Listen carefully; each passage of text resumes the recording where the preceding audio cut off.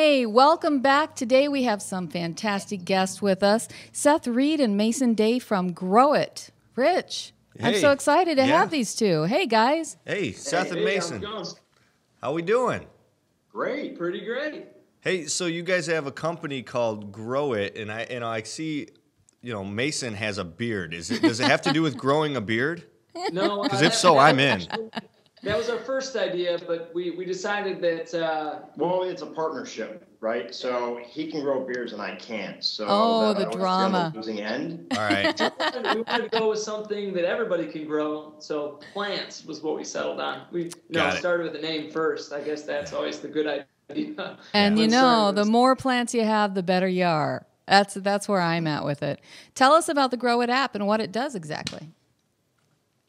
Well, GrowIt is really kind of a combination of a couple different things that are already out there that you might see in other spaces. So like Instagram, Yelp, taking pictures and getting reviews. And so what we kind of did was we thought, well, if you're a beginning gardener or new to an area, there's not really anything out there that's really specific to local, helping you find plants that work well for you. And so we said, well, why don't we, create an app with geolocation and user-uploaded photos and give people a chance to rate plants and see what their neighbors are growing. And so we created GrowIt, and right now we're kind of spreading the word about GrowIt and telling people where to find GrowIt and how they can help themselves out and help their neighbors out by expressing what they're doing with their own plants. Understood.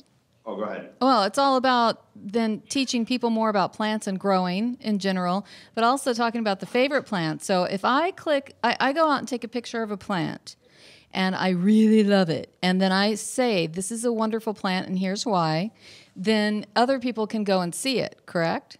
Exactly. Okay. Everybody that logs on can see everyone else's photos within 75 miles. Oh, that's how, okay. All right. That answered a question I had in my head there. Okay.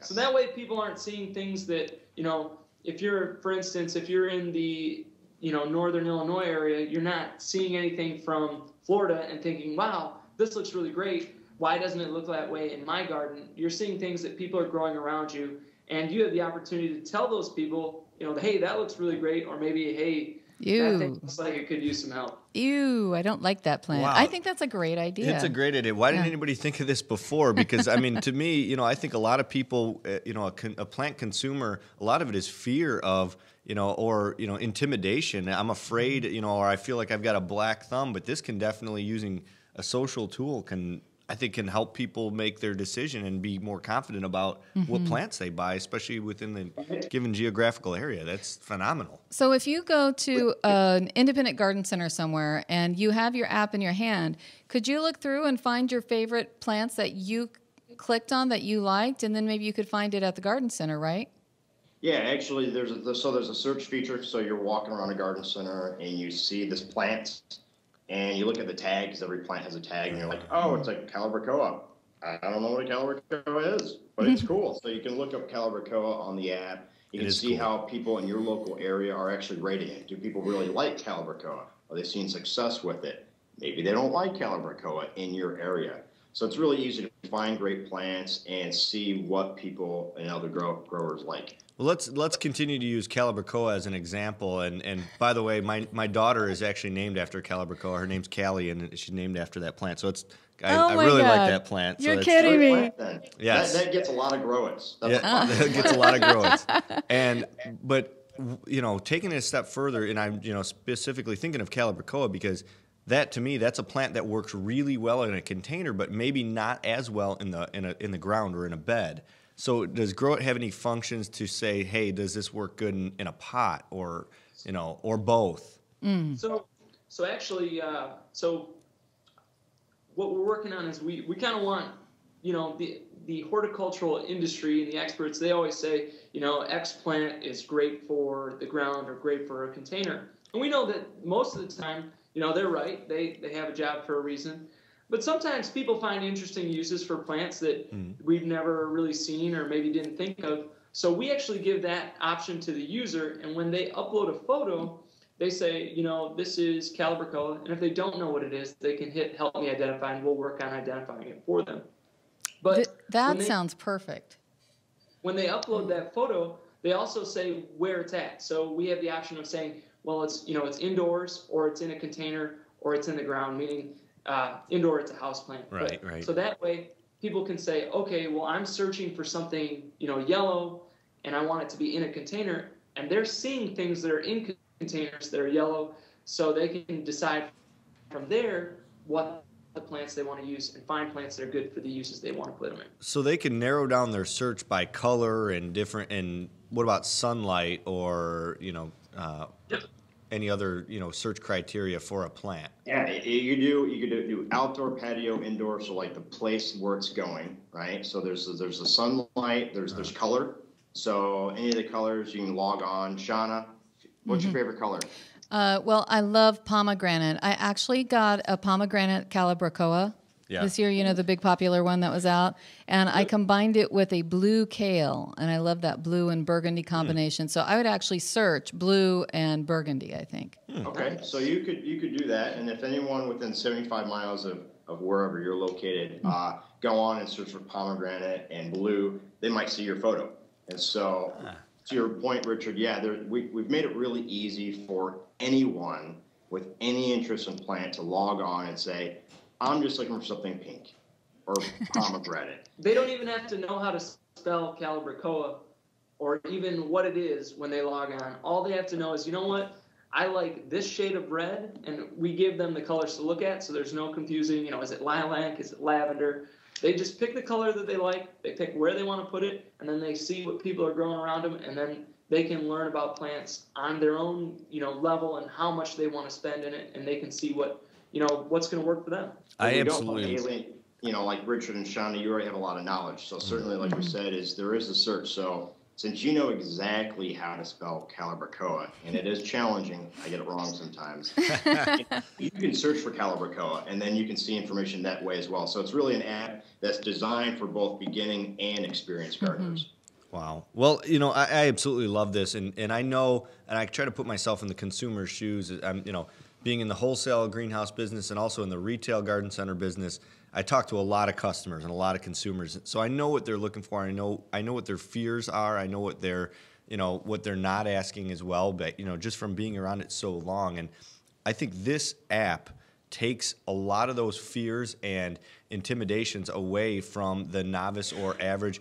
And even for the expert gardener, I could see how they can maybe use it to hone their, maybe if they're a collector and they might be finding some unique things. So, I think it's absolutely great, and I'm anticipating this taking off. And as a garden center person, I'm looking forward to seeing consumers coming in and using this and saying, hey, you know what? I saw this on the GrowIt app. Do you have it? Because it also can help us plan for what I think people are looking for, and we might learn something new and say, you know what? A lot of people like yellow. We better have more yellow plants available for the local consumer. And with the geographical location, from these smartphones with the app, we know that that's what our market wants. So, I'm just hoping, is it available on iPhone and Android?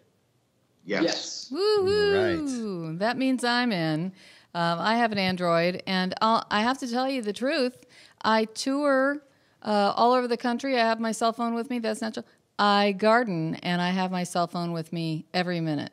So I'm so addicted to tech that I have it. I always have it in my back pocket, and I'm always pulling it out to take a picture, to ask help from friends, to do all that. So I think that not only am I at the garden centers with an app in hand, I would certainly be in the garden ready to take a picture. And I've asked around at other gardeners, and not just crazy addicted gardeners like me, but the average people that I've talked to that has a smaller garden, and they're also carrying their phones with them all the time. Oh yeah.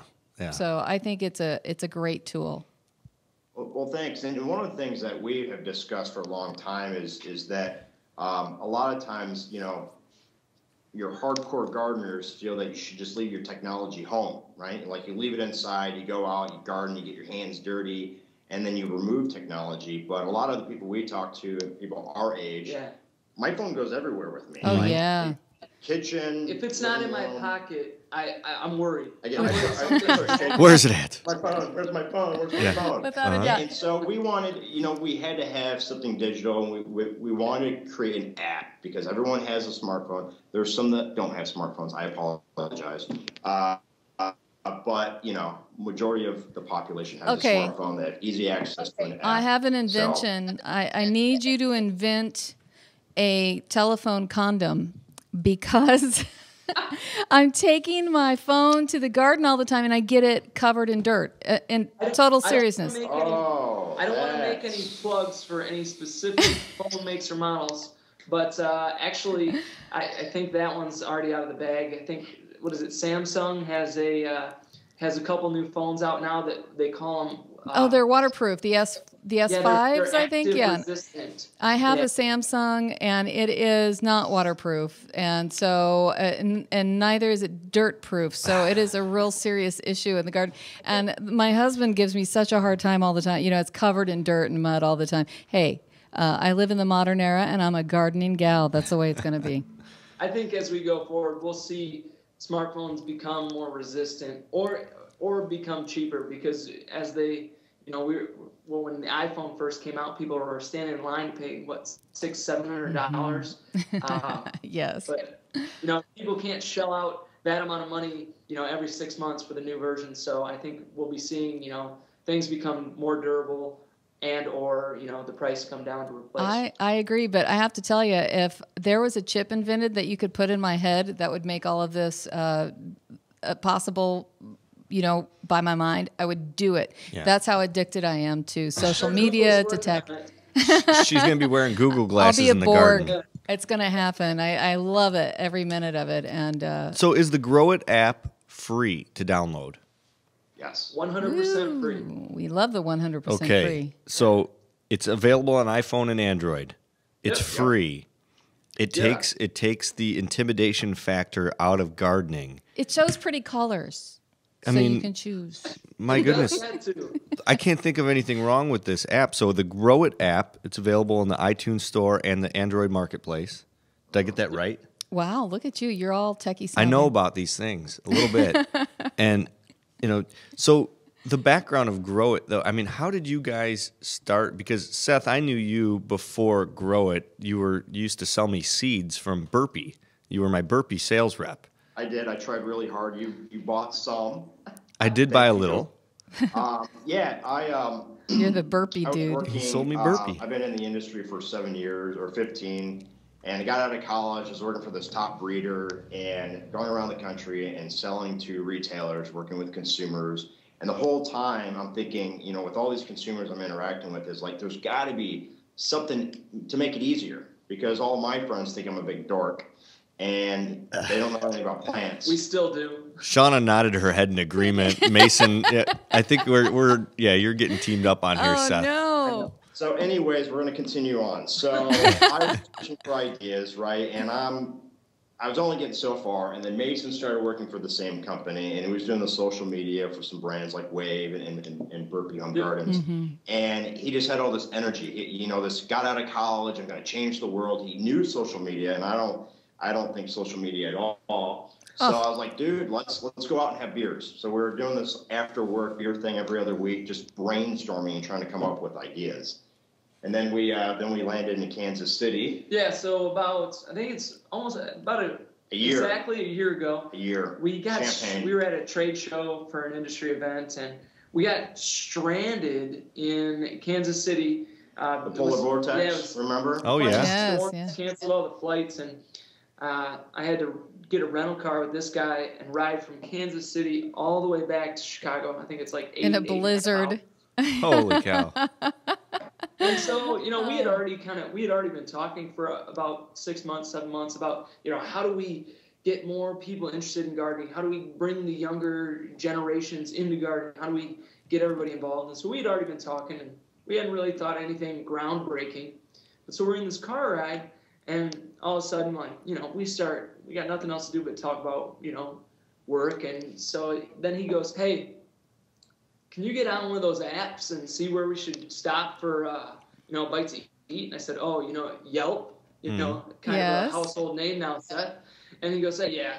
And so I said, okay. So we're looking at restaurants. I said, there's reviews for everything. You can find reviews for, anything from a restaurant to, and then you look at consumer reviews for electronics. You can even find a review for a babysitter. And so I said, why aren't there reviews for plants? Why aren't Genius. people sharing thoughts? And so it was like, boom, light bulbs, explosions. And so we spent the next, I think it was probably 6.5 hours talking about what would something like this look like. And, then I got back to the office and we spent the next 3 months really kind of pinpointing what something like this would become. Yeah, and then we pitched the idea and we got funding for it, and then we produced something this summer. Got out in front of this last. Did you guys go on Shark Tank and Mark Cuban get behind you, or what? No, we stayed within the industry. We the same breeder that we worked for, believes in innovative ideas, and so we got funding from them for this crazy idea, this app, and then got it out there, got a lot of feedback, tried a lot of different things, and then we went and did more development, and so here we are. Both the Android and the iOS is out on the store. It's finished. It's done. It's fun, exciting. It's beautiful, and so that's how it came about. This is going to be a good year for you guys. Absolutely. Yeah. I will say that GrowIt is never a completed project. It's never a complete product because we are always trying to stay at the top of our game and, really listen to what people want. We give the people what they want. And if there's a feature that we're missing, we're always looking at how do we incorporate that in to make GrowIt better. Mm-hmm. Well, you guys are definitely on your way, and we're behind you 100%. Being in this industry, and we feel like it's something that is going to affect every human being on the planet, and whether they know it or not. And you guys are only going to help that next generation. We talk about this probably on every single show about how we need to get the next generation of gardeners educated and feeling confident about gardening. And this app is definitely going to speak to that next generation. And to be honest with you, my parents are a little bit older in their generation. They're using apps too. So I think this is, this isn't just for a young generation. It is throughout the entire population, and people are going to start to use these tools. And it's a tool that's at your fingertips. If you already own a smartphone, which the majority of consumers have one, especially in the United States, then you can actually utilize this free tool that you've already got the phone. Just download the app and start using it. And I'll admit, I've been using it for about almost a year now since you guys first approached me about it, and now we're in April of 2015. So I think it was maybe April of 2014 when Seth gave me a call to use it before it was kind of live. And at first, I thought this is a great concept, but there's a lot of work that needs to be done. And then to see where you guys have taken it to now, and I think this is exactly, you guys are going in the right direction. And like Mason said, it should never be done. It's like anything. You're always going to improve it. You look at any of the big startups that became something. And plus, it's fun. When you're talking about the consumer who, we know from a marketing perspective, who this is touching. This is, I see ladies walking around the garden center all the time with a phone in their hand. Oh, yeah. And that, taking pictures, trying to decide what to get. Looking at a product review or trying to compare the price at another store. Of course. It happens a lot. Of course. And so I think that this is, specifically built for, eyeballing the beauty and then being able to make a better choice. I'm so glad that you guys came on with us so that we could do a little chat about how it really works. It seems so easy to use.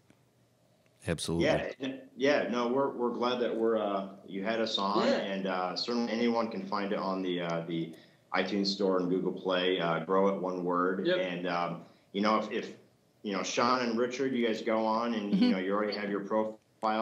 Anyone that's watching this can search you guys out and search us out and start seeing some inspiration for gardening around the country. Terrific. I'm on it. I'm going to have to spend the whole time this summer in my garden taking pictures and sharing. Puts a little pressure on you.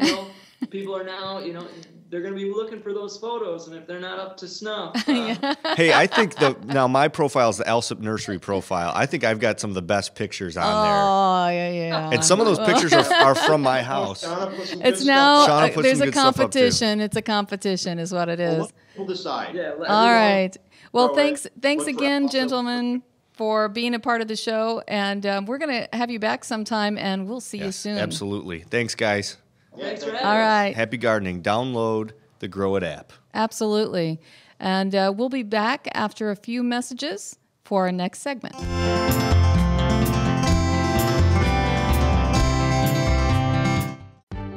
Do you want to stop garden insects before they become a problem? Bonide All Seasons Horticultural Spray is your answer and will stop your garden insects before they hatch. Early spraying smothers most insect eggs left behind by last year's plant-destroying insects. Bonide's All Season Horticultural Spray Oil will destroy insect eggs in early spring and, if used throughout the season, will control all stages of insects. Bonide All Season Spray Oil is recommended for use on shade trees, fruit trees, shrubs, roses, and ornamental plants. Bonide All Seasons Horticultural Spray Oil is easy to use and an all-natural product that can be used all season long. Bonide products are family made in America. All Seasons Horticultural Spray Oil is available at your local hardware store, garden center, or farm feed store, or go to bonide.com for a retailer near you.